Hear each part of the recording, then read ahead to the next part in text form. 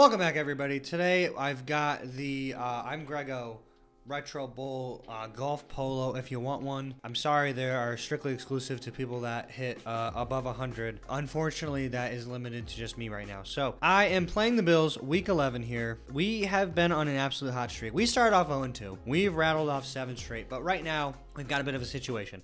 Situation numero uno, number one for those of you in the States. Colby Gibbs out for 3 games. Had an absolutely amazing game, probably his best game of his career. We didn't have a running back, we didn't have a tight end. We only had 2 receivers, and we were able to put up a 40 bomb on the Pittsburgh Steelers. And we are just going to hop into this matchup. If we're starting off with the ball first, it means good things are happening as we turn the ball over on the first play of the game without our quarterback. I think the strategy for this matchup, especially playing down now, is going to be a healthy dose of the run game and letting the weapons make plays early. Get the ball to our receivers and tight end very quickly. A lot of bullet passes are going to be very effective because we have about 9 yards of arm strength. EJ Diamond on the hitch route makes some separation. We threw the ball so short, but now it is 4th and 2. I only have 1 audible, so I'm going to throw a bullet to the flat and a stiff arm as well, and we throw the ball to the wide receiver who's gonna actually, oh my god, never mind, I got a little too excited and I thought he was about to score, but he didn't, and now he scores on this play. Bills do punt, so we get the ball back after fumbling it the first play of the game. Really, it's gonna come down to Ken Hull. Can he make some nice play calls? And it looks like he does. EJ Diamond, they're short of the first down again, and they punt again. The defense coming up so huge out of the backfield, something like that. I'm going through my reads, you know, that's all me, baby. Jeff Newman is an option out of the backfield. He's been very versatile. I can't even remember what life was like with Deshaun Kareem because he was so bad. And EJ Diamond tight ropes his way into the end zone. We are moving the ball down the field. Want him over the middle, maybe get a nice double hurdle. He's just staying upright. Oh my god, and then the freaking linebacker get caught on a block. Somehow managed to get out of there for another few extra yards. Can we get Wanham a touchdown? I think we can, and we do. Oh my god, man, we cannot get a break. It's great to have the offense moving. We are sitting at number 1 in the AFC as a whole, but now Colby Gibbs and Jeff Newman are out playing the Baltimore Ravens at home this time. They start off with the ball, and they are forced to punt it. Beautiful stuff here. We got a quarterback who is literally fucking terrible, and we got a running back who might be even worse. But you know, we were able to score 30 points last game, so I think we can manage. I don't think that the running back was really doing too much either. I think it was a lot of EJ Diamond and a lot of Wanham over the top. And I'm honestly, I don't know. EJ Diamond is just a cheat code. You throw the ball to him, I don't care where he's at, and he's just going to go get it. I mean, that was literally, there was no read on that. He just managed to come back for it. You know, with the training regimen being as high as it is, the best way to capitalize is just to score a lot of points. Let the XP keep getting higher as we get a nice hurdle by EJ Diamond. 2nd and 10 here. The hitch route gonna get open. Barku gets so much space and he slides, belly slides in the rain. Can't do shit. Brooks sucks. Mailata sucks. They go for 2 and they get stopped. Onside kick. We get the ball back. 1:39 and we're up by 10. I'm loving it. I am loving it. McDonald's sponsorship is on its way. Wanham demands a lot of respect, but he never gets it, and that's why we are always able to capitalize over the top. Can EJ Diamond continue to do more things? Maybe. Call a timeout. 57-yarder with some wind. Hamp McMath. He's got the range for it. And it is wide right. Doesn't matter. Miles Logan gets an upgrade, kind of getting him more well-rounded. And Daryl Skule is going to get a strength upgrade as well. So linebackers both getting an upgrade. And we'll be taking on the number 2 team in the AFC. So a juggernaut matchup. It's basically a battle for the first round bye. I think we will go ahead and go whites at home versus the black jerseys, the stealth black for the Jets. I want to get the ball to the big tight end here. Maybe make him rumble and bumble for some extra yards. Is it weird that I also miss throwing the ball to the running back and also just running the ball as a whole? Kind of weird for me to say that, considering this team usually sucks at running the ball, but EJ Diamond, nonetheless, is able to get a nice chunk play. I got to be smart here because I feel like they're trying to bait me to make a bad pass, but instead, EJ Diamond gets a touchdown over the middle and Wanham a quick bullet pass to the flat. He's still on his feet. Barku makes a move, makes a lot of defenders miss. Can we get out of bounds? Nope, we fumble the ball. Inbounds instead. Barku got a hitch route. Maybe he gets some separation. He does. We got a lot of space. I'm going inside. I got the timeouts to work with it. Oh my god, he gets a hurdle. Look at Barku go. Can he make the last defender miss? He doesn't. It's a 45-yard reception. What an amazing play. Do we have enough time? Maybe. EJ Diamond on the goal line, 1 second left. Tristan Tevy was obviously the number 2 to Antoine Tupu, but Barku as a rookie has really shown out and shown that he might be my favorite option B as far as receivers go. If that is the case, it's probably actually the big tight end. But if we're talking about just strictly receivers, what is going on? What is going on? It's not that he makes crazy plays every time. It's just when he does make a play, it's always electric. And EJ Diamond, oh my God, he got a stiff arm and a hurdle. He is getting all the way down the field. You know what? I'm taunting, and we're going to get in there. Always taunt before you score a touchdown. That's a must. And the Jets finally are not able to convert. The defense holds up and forces them to punt. And look at Wanham still on his feet. So we got to get down the field, capitalize with the possession we've been gifted, if you will, maybe over the middle. I have a lot of time in the pocket. Honestly, getting rid of my old offensive lineman, Pete, sending him back to the Buccaneers was a great decision because I've had a lot of time in the pocket, honestly, since getting rid of him. It's almost like offensive linemen don't do anything. Hey, Simon, why don't you make them make a difference? Because truthfully, I don't feel it. That's for sure. What was the name I gave him? Mike Wilson, just standing, dancing around in the pocket. How long can he do this for is the question. Taking up as much time as we can, and I'm throwing it to EJ Diamond. We score the touchdown with 30 seconds left. That seems to be the sweet spot for getting the touchdowns in. Get the 2-point conversion. The Jets need to go down the field and get a 2-pointer. It doesn't happen. We avoid injuries. We take sole ownership of the AFC. What a big game that was. 16 coaching credits now. I think it's officially time. He's got a speed upgrade and a temporary arm accuracy upgrade. Time to turn the training regimen to normal. I think that's a fair and smart decision. Week 14 now. They are 3-9. It shouldn't be too difficult to take care of them at home. EJ Diamond, nice move underneath. He's got a lot of room to work with. He makes a juke inside. He gets the hurdle. How big are these plays going to be? I mean, truthfully, how far can he go? He's going back inside. He's still on his feet. Do I reward him here? Nah, I just give the ball to Barku. Maybe he can make a move here. Makes a hurdle and a fumble, and luckily Wanham makes a recovery. Again, annoying stuff when the fumbles happen, but at least we're able to recover and people are in the right place at the right time. Seattle going for it on 4th down, getting sacked. We have the ball right back. That's such a weird decision for them to go for that. We score an instant touchdown. What is Seattle doing? And with the way this offense has been moving, you're asking to get another touchdown dropped right on your head. The offense is feeling like we're on easy mode right now. And we got one-on-one with Barku again. Can he make the catch here? He does. Makes the hurdle, dives it in, and we just keep pouring it on. EJ Diamond again with a stiff arm as well. He's showing the strength. Barku, touchdown. And EJ Diamond continuing to fight with the offensive coordinator. What the fuck is your guys' issues? I don't get it. This is definitely our season to lose. And I'm going so deep. I don't even know what that decision was, but somehow we managed to make it. The way this offense is moving, I just feel like this team is very special. It just feels a little bit different. It feels like when I'm playing, pretty much be unstoppable. I mean, this team has never really been in doubt as far as we've gotten more stops in this season than I've seen probably ever in a season I've played. But it would be such a far fall from grace. You know what I mean? We still have a chance to do so, but right now a minute left is not nearly as pretty as a minute and a half. So scoring with 56 seconds, hoping Miami either turns the ball over. It's looking, oh my God, we made an interception. Okay, beautiful stuff. I was going to say, it's looking like they're going to be driving down the field, but unfortunately for them, they fucking suck, and they turn the ball over. Call our audibles here. They're not going to cover Wanham over the top.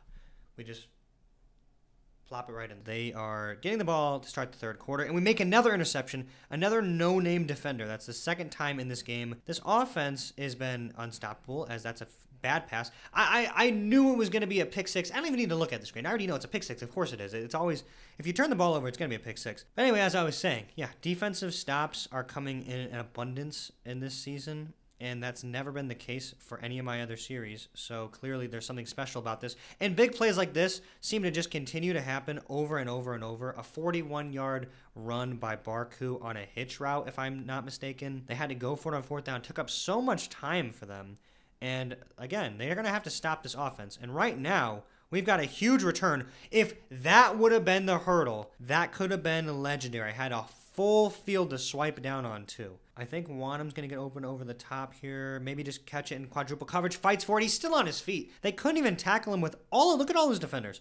Doesn't even matter how many defenders they have. They can't tackle them. We go up 38-23. That is Daryl Skule out for 5 games with a knee injury. It's kind of tough, honestly, because I feel like our defense was making moves, and he actually has made some plays. And he's had quite a season so far. 2 interceptions and a sack. That's a lot of stops. I think that's the most stops any player on our team has. Wondering what to do with these coaching credits. Maybe this is the perfect time to invest in another defender. I have the ability to sign Giovanni Slater, 27-year-old 5-star defensive back, and that would be nice because Mailata is on a 1-year. It could be a potential move off of him then, and I think we are going to sign Giovanni Slater. I was very close to doing it, but I'm afraid he's not going to make that big of an impact on the team. We will give them the white jerseys, and we will just rock out our regular home unis, and we got a fucking snow game, so this is going to be very hard. Vasher makes an interception. It's going to be very hard to see the Bengals in all this white, but hopefully we are able to spot him. Pass to the tight end over the top. He scales up for it. It's been basically all John Trey on that drive. Want him underneath in the flat. Trying to size up the hurdle. We do. And he's still going, baby. He's still rocking out. Some of the defensive backs also got caught up on our, trailing offensive weapons, so that's always nice. Barku over the top and getting his. I'm throwing. Beautiful. Thank you for not skying up for it. And the swipe as the Bengals drive down the field. Mailata makes a tackle. They punt. EJ Diamond over the top. I got a lot of arm strength. Nice job to not jump up for it and lose speed. That's what I was really happy about Barku did on the last drive, is he didn't jump for it. He let the ball fall where it needed to. I don't know if he's going to be able to make that catch. It's tough. He does. He does. Oh my God, that's right. Jeff Newman is back. I forgot about that. Maybe we should actually give him the ball. Maybe not. I feel like the recipe we've been rocking with has been a secret recipe that has bread and butter on it as we make an interception. Dude, come the fuck on. Like, I know that it's the Pick Six show whenever I'm on, but look at me. That's a joke. That's a joke, guys. It's a joke that he returned that ball 78 yards through everybody. It's a fucking joke. Jeff Newman over the top. That could have been bad. The cornerback came back for it as we were trying to complete the pass. That's a bad pass. Fuck. Please stop him. Don't. Oh my God. I'm not even going to try to give it to him. I'm just going to look to throw the ball deep every time. And I'm going to neglect the run game. I'm going to throw the ball to anyone that's wide open. I'm just going to scan the middle of the field, make beautiful reads, be a touchdown's difference as Jeff Newman scores. And even if they do score, a minute and 2 seconds is enough time, but that's a given easy-ass route. The game's over, up by 9 points. Fuck you guys. Skipping through it. Yep, they score. Onside kick. Oh, that was not what I was trying to do. Okay, luckily the time expires. I was just skipping through it and it made me kick a 68-yard field goal. I think even if we lose a game and we tie, we have the tiebreaker with the Jets as we literally beat the Jets heads up. But it's not going to matter. 2 more games before the regular season's over, and we're hopping into the playoffs. I accidentally clicked simulate game. I am accidentally simulating. I will click on the screen to show it, and we'll try it again. Now we have 1 restart. We are going to start off on defense, and we are going to let up a touchdown. 2-13. They're bad overall, but the Patriots. Every game's a tough game. It's the NFL. Any given Sunday, baby. You guys know that. Not when Colby Gibbs is making beautiful fucking passes like that, throwing 3 fucking pick sixes. I guess it's gonna be a little tougher than I thought. I'm gonna have to play very particular in this matchup. I go deep there. There we go. That was kind of a silly decision. But you know what? I'm actually not even concerned. I feel like we can still come back and win this game. Defense is bound to get a stop, and they do. There we go. Force the punt, and the safety's rolling over. EJ Diamond over the top, and the hurdle, baby, and the juke inside. Jeff Newman out of the backfield. 12-yard gain, 15-yard gain. He kept going. 17 seconds left to score a touchdown. Do I think we can make this? I'm going to kick the field goal. Hamp McMath going out for his first real field goal attempt. I think we got it. We did. Okay, we get the score down to a 1-point game. The only reason I did that was because I don't know, 30 yards on a play is going to be tough. I can throw the ball about 20, maybe a little bit further, but even with it being the second quarter, if it was the first quarter, it'd be different. But Colby Gibbs' arm does significantly drop off as the quarters start to loom and get over. So we have a tie ball game. Going in overtime wouldn't be the worst thing, but it should not come to that. We are able to score so quickly with this high-powered offense. Diamond, we're just going to dive down every single time because we're going to be able to make the passes so no sense in fumbling the ball. Jeff Newman wide open over the middle. EJ Diamond actually made the catch. It doesn't even matter really. EJ Diamond stays upright. Did I sail that? Oh my god, I actually almost did. EJ Diamond still on his feet. Get out of bounds before you fumble the ball, you fucking buffoon. Make the reception, baby. 19 seconds. We lock it in. Beating New England after being down 13-0. And Colby Gibbs with another upgrade. Now, this is going to be a situation where we upgrade the arm strength because he already has the exceptional morale boost. The accuracy is pretty much at a point to where I don't need it to be any higher. As long as we've got it where it's at, a 6 is beautiful. It's more than fine. Currently 14-2. We have officially locked in the first round bye, but I would like to win 14 straight games as we take on the Steelers. Getting the ball to start, I've got a lot of arm strength. I've got a little too much arm strength and not enough time in the pocket, we will say. As I've got another audible. Now, as we continue to upgrade Colby Gibbs' arm strength, he's going to get more audibles. Now we have 4 per half, which is a ton. And I'm going so deep over the top. Longest air pass of the series. Continuing to break records. Colby Gibbs, ton of time. And look at that pass. EJ Diamond trying to get open. Oh my god, Barku made the catch. Okay, can I stretch this out to the tight end into quadruple coverage? He skies up for it. Doesn't matter how many people... how many bodies you have. The arm strength disappeared just enough. Oh my god, what the fuck? Jeff Newman is officially blacklisted. He will not be receiving any acquisitions, targets, or attempts for the rest of the... Fuck, I missed the pass. For the rest of the season is what I was going to say. EJ Diamond on 4th and a gazillion, and he fucking doesn't make the catch. EJ Diamond dropped a pass. I don't even want to show you guys that. I don't even want you to see that. I like this. One-on-one. We got enough arm strength over the top. EJ Diamond burns him. He makes the little swipe over and the hurdle. Oh my god, if I had just stayed in bounds. And we are going to hand the ball off to Jeff Newman. I know I just blacklisted his ass, but it's an easy touchdown. We managed to tie it up here before the end of the half. And the Steelers are going to get the ball, but it doesn't matter. We get an interception. Gotta love it. Going to keep pouring it on here. I think it was Angelo Vasher. And just like that, we drove down the field. We were able to get a hitch route, couple plays, and score again. And we are able to keep it moving. And we force a fumble. Miles Logan forcing a fumble. Holy shit, this offense is pouring it on. The defense, one and the same.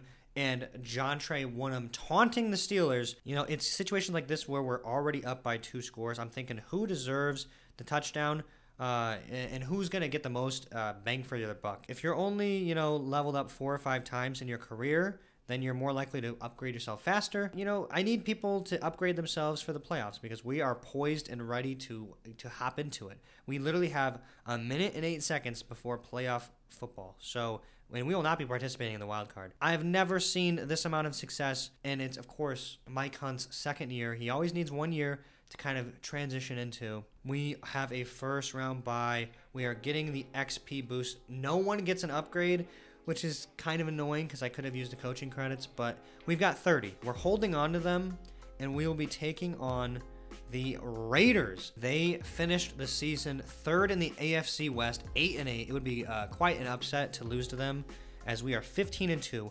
15 straight games dating all the way back to our first win in week 3, and we haven't looked back since. Colby Gibbs finishing off the regular season, 47 touchdowns, 13 picks, 3,400 yards in 13 games. So honestly, an 80% completion. A very like Drew Brees peak of his career-esque, super high accuracy, a lot of touchdowns, but not a lot of yards. He had an extra touchdown on the ground. Jeff Newman pretty much got outcasted this entire season because, the last year he played well. This year it was really Jontre Woonem having 19 touchdowns, 1,100 yards.